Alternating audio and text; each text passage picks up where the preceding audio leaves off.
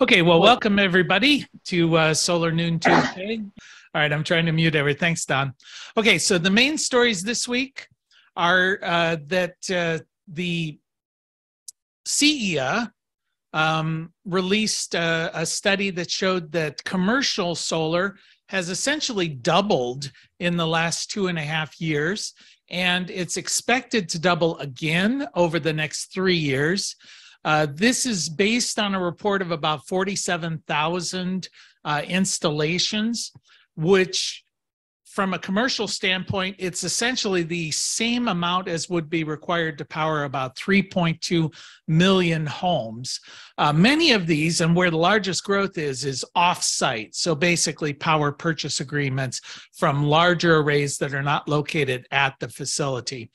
The top businesses for that are putting in solar are kind of what you would expect them to be. Meta being Facebook, then Amazon, Apple, Walmart, Microsoft, and then you can see off here to the there is a list of the top 25 sites. So a lot of business, a lot of them being installed. The U.S. Commerce Department has released their preliminary findings.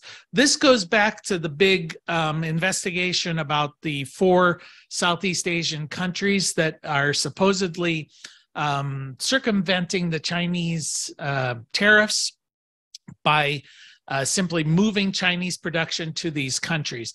And these countries do represent a significant amount of the solar panels that are even now currently installed in the United States. The 4 countries, Vietnam actually represents about 41.6% of all of the panels that are installed in the US, followed by Malaysia. Malaysia is a little over 20%. Thailand at about 14.3%, and Cambodia at about 6%. And then if you add in South Korea represents about 11.4%. Then you're at about 93% of the panels come from those 5 countries, the ones installed in the US.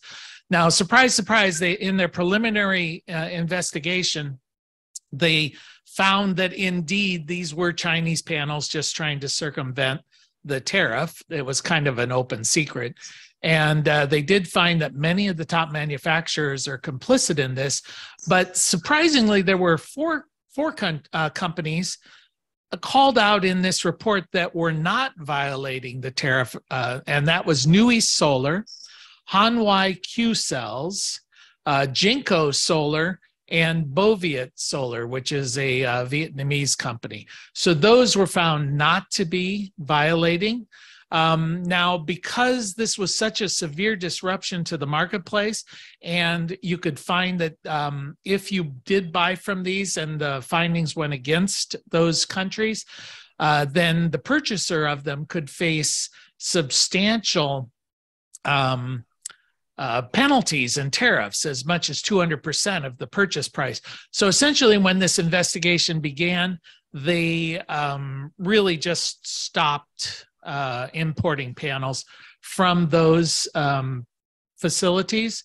And so what the Biden administration did was they put a 2-year moratorium on these penalties, essentially saying we would not impose these penalties, and if we do find against, they won't be imposed retroactively. So we saw a huge spike in imports from those nations immediately after that announcement. In fact, about 59%. A lot of people are saying this is now redundant because of the Inflation Reduction Act, where a lot of the manufacturers are starting to set up U.S. manufacturing facilities to take advantage of that benefit or that tax incentive. So we're beginning to see that happen. Although the final report is due out sometime May 1st, 2023.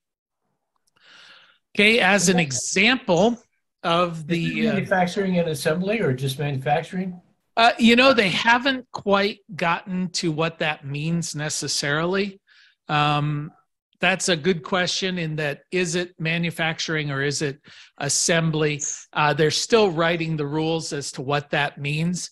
Because, for example, if a Chinese manufacturer mines the silicon in China, makes the ingot, makes the cells, but then ships them to the US for assembly, is that a US panel or is that a Chinese panel? And we just don't know. We don't know those things yet. The assumption is that in order to qualify, these manufacturers will get some sort of gold seal that you'll begin to see on their product saying, yes, this qualifies for that benefit. Okay, so as an example from the Inflation Reduction Act, Enphase has announced that they're going to be starting up 6 manufacturing facilities in the US to make their microinverters. And another fallout from that act is, in order to qualify for these benefits for commercial and utility scale systems, the installers and developers have to pay prevailing wage. And so the IRS has just come out with some guidelines as to what that means. Don't know how detailed these guidelines are from the articles I've read. They essentially say one aspect is it applies to all of the people on the site. Subcontractors, contractors, everybody has to be being paid prevailing wage. And the developer or the person paying that person has to maintain adequate records to demonstrate they're paying prevailing wage. And they said you can get the prevailing wage from a website called sam.gov. I will tell you, I looked up on that site, and I have no idea how anybody's going to get any information out of that site. I figure it's a 4-year degree in order to figure it out, but maybe somebody more familiar with that site can do something I wasn't able to do. But I was trying to see what prevailing wage is for solar installers. And when I was looking this up in Ohio, the average solar installer, according to salaries.com, the average wage for a solar installer is $30.5 or $30,500 annually. It ranges between $26,500 and $36,500, more or less. Prevailing wage, according to a study by University or California at Berkeley, is about $35 an hour. So if you're figuring 2,000 hours in a year, that's going to be close to 70,000. So pretty much a doubling of the salary if they are in paid prevailing wage. So that seems pretty significant. The NREL, the National Renewable Energies Labs, just announced their annual cost of solar report. And they found that from Q1 of last year to Q1 of this year, prices increased between 2 to 12%, largely due to supply chain issues. When you look at the document that they gave out, you can see that about half of the cost of the solar install, this shows residential rooftop, is about half of it is product. The other half is installation, marketing, permitting, shipping, profits, things like that. So, and interestingly, this report did talk about 2 different pricing structures. This example, we're seeing what they call the minimum sustainable price. So essentially, if you are in fact doing this work, the minimum you could charge is $2.55 nationally on average and still stay in business. And then the average price is about $2.95 per watt. So I would guess, they didn't say this in the report, but my expectation is if the minimum, the wider the gap is between those two, essentially the less competition, the more supply chain disruptions, things like that are causing problems. So anyway, so that's the news from the solar industry. Does anybody have any feedback on that?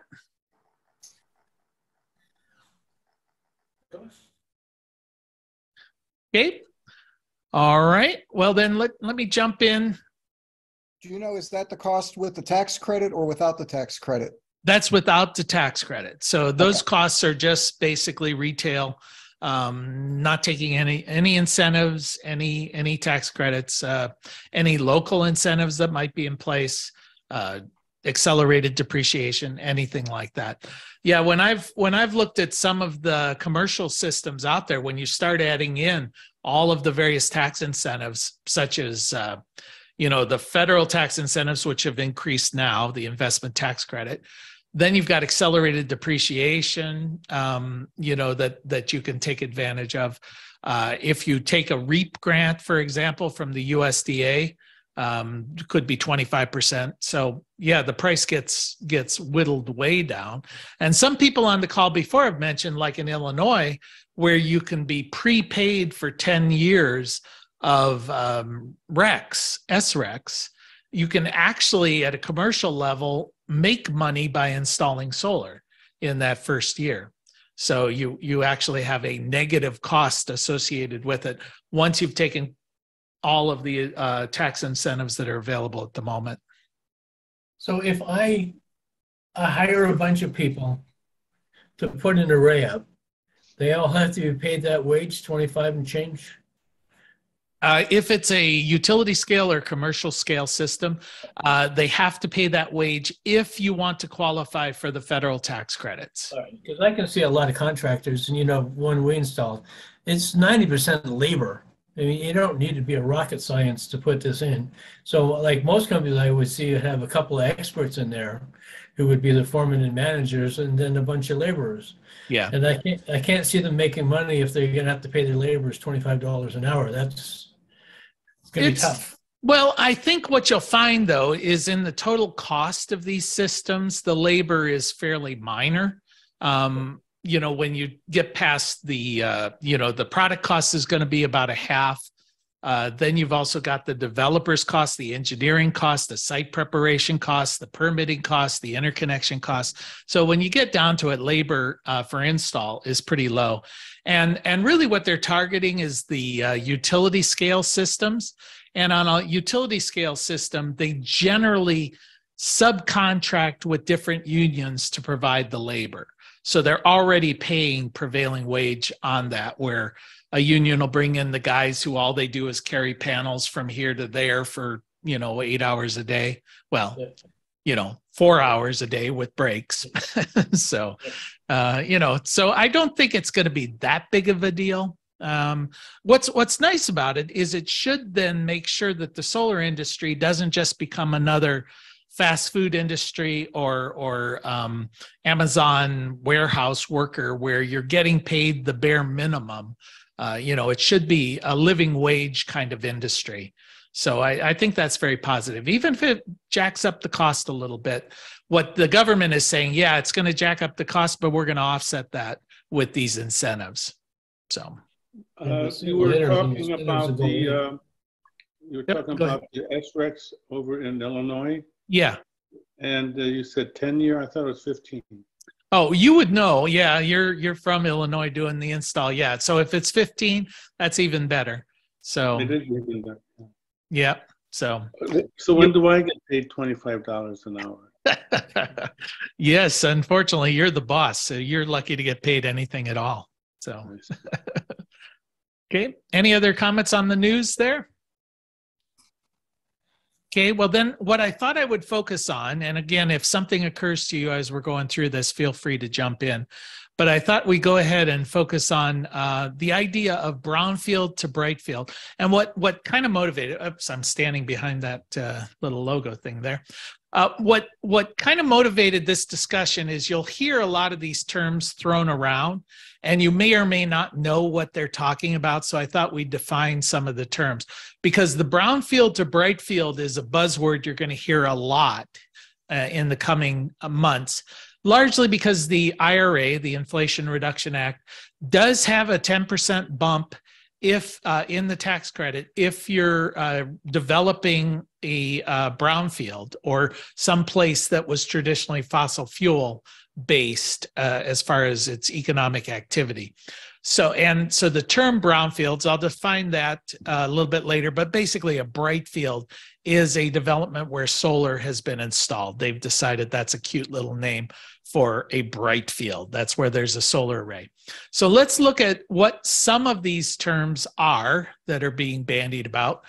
A brownfield is essentially a site that has previously been developed is typically abandoned today, but is contaminated. There's some sort of pollution there that exists that's going to require that the EPA be involved in the development of this site.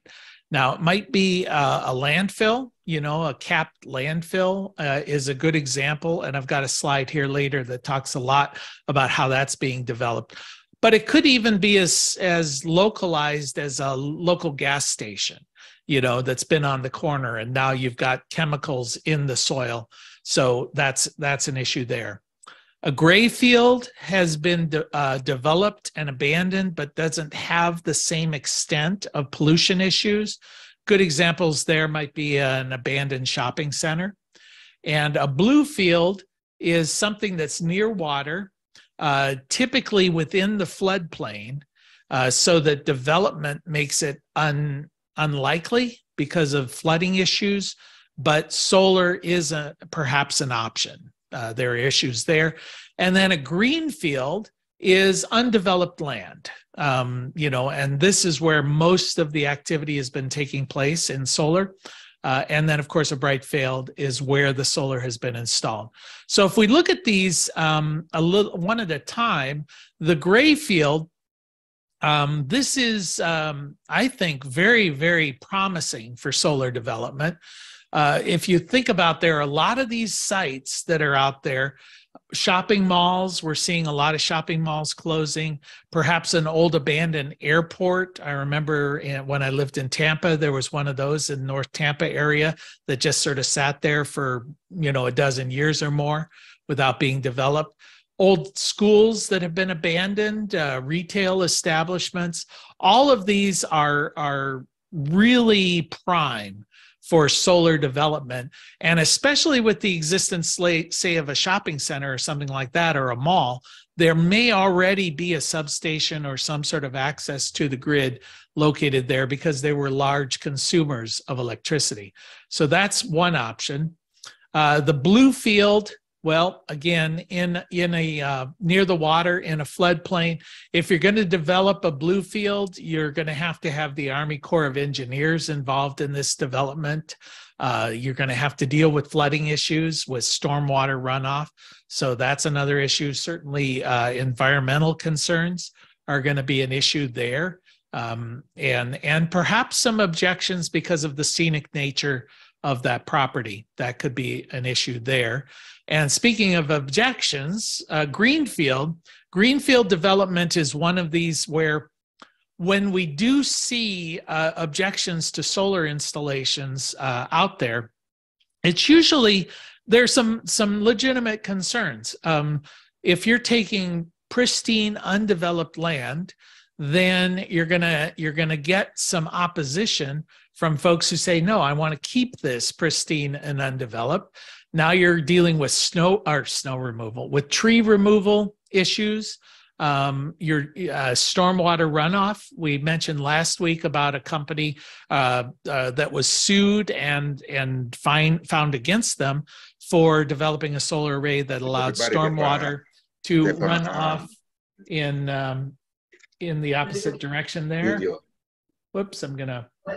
I'm gonna show my face too. There we go. Everybody, see them there. Everybody. There we go. All right. So we're going to want to mitigate that somehow. Now, it's interesting because farmland doesn't necessarily mean it's not necessarily greenfield, because the farmers have used a lot of pesticides and fertilizers. So ranch land typically would be a greenfield. Farmland, not necessarily. Now, there's a lot of incentives for people to take their farms out of production and lease them out for solar. The average price that's paid for a solar field like that is about $1,000 an acre, and if you per year. And if you compare that with tenant farming, the average cost if you leased your farm out to somebody else to farm it, going to be about $200 an acre. So that's an issue that we're going to have to deal with and mitigate. So in fact, when you're looking at the brownfield as an option, then it has a lot of things that are attractive and a number of things that are not so attractive in the development of these sites. One of them, when I've listened to podcasts and the like from industry experts, they say it costs about 10% more to develop a brownfield than it does to develop the same solar array on a greenfield. Well, with this tax incentive of 10%, then it kind of evens the playing field on that. Another advantage is that those objections that people have against a solar development coming in, such as it ruins the landscape or it's going to cause environmental issues, those go away because you're developing a piece of property that has already ruined the landscape, has already created environmental issues. So you're going to be mitigating some of those, not creating new ones. And then, of course, the infrastructure for the electricity may be nearby. There's a lot of money out there for brownfield development. This is another reason we hear a lot more about it and will continue. The IRA, the Inflation Reduction Act, gives 10%, as I've mentioned. EPA has a lot of funding for brownfield remediation and development. They have assessment grants, so you can assess to see what the issues are. They have grants to help with the cleanup of the site. There's job training programs that EPA has funding for, and technical assistance and research that you can draw upon.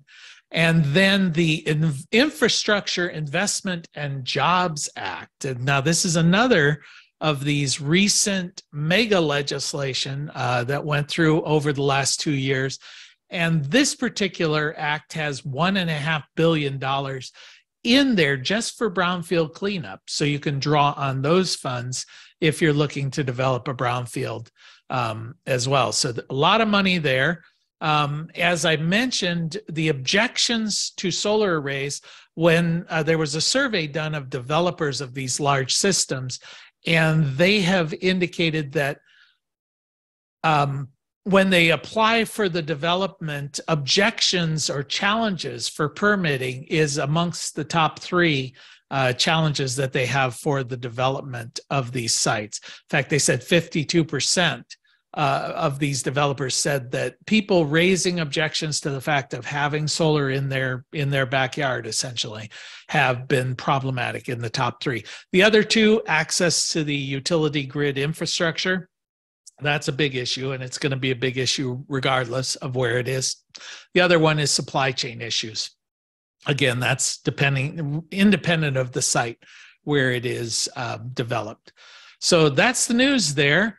Let me pop it into gallery view. Anybody have any comments, any questions about that? Yeah, Jay, I see you. It would strike me that everything you just discussed would be really well suited to the grass area between east-west interstates if there's a big wide space, but I don't know how that fits in any of your labels.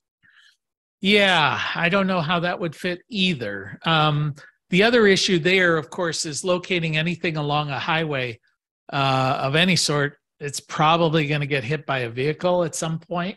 You know, everybody drives like a maniac, at least in my experience. So I don't know. We've also talked about other options would be along the right of way of a railroad, you know, where they're putting rails to trails or whatever.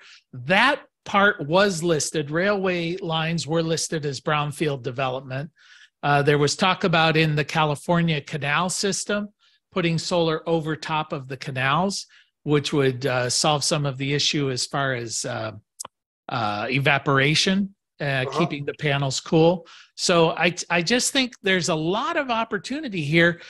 If we're going to go to a significant portion of our electricity being generated from solar, we're going to have to go to, it's going to take up a lot of space. That's just a reality. Now, some of that space is going to be on the building's roof, the rooftops of buildings, but some of it's going to be in areas, and I feel like it's important that we don't take the best land for solar. You know, we need to take all the marginal stuff.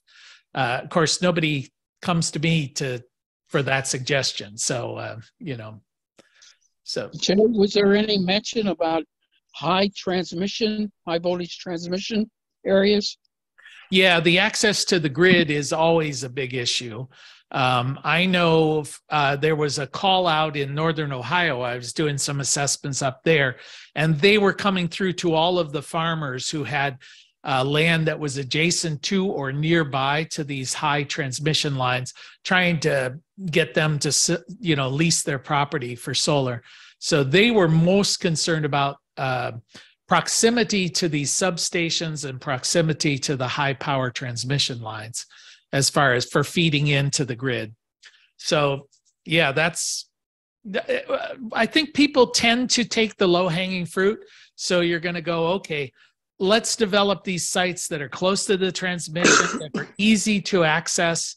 And unfortunately, that's some of the best land, So same way somebody's developing a Walmart, they're not going to go and say, I think I'm going to develop it on this old abandoned strip mine just because that's better for the country. So I don't know. The government seems to have come in and said, listen, we want to incentivize this. We're going to give you grants. We're going to give you money. And let's try and make this happen to steer people in that direction. So anybody have any other questions there about this or any comments? Okay. Oh, yeah, one comment. What is often overlooked is wildlife habitat. It's easy to overlook, and it shouldn't be. Yeah. I think when you're saying wildlife, I know there's been a lot of development out in the desert. There's a lot of protests around, not only critters, not only, but the flora as well. Insects, bird migration patterns, nesting facilities, things like that. And I think the industry as a whole is aware of it. I think this industry wants to be perceived as green. So I think we need to do better than all industries that have come before. This is going to be a transformative industry. So I'm hoping that they'll look at things like flora and fauna, best use of the property when these developments are going on. Hard to know that's going to happen. There are going to be bad players out there who are going to sort of ruin it for the rest of us, but hopefully they'll behave themselves. Unlikely, but hopefully. So any other comments? All right. Well, hearing none, if you have any suggestions for the topic, send me an email.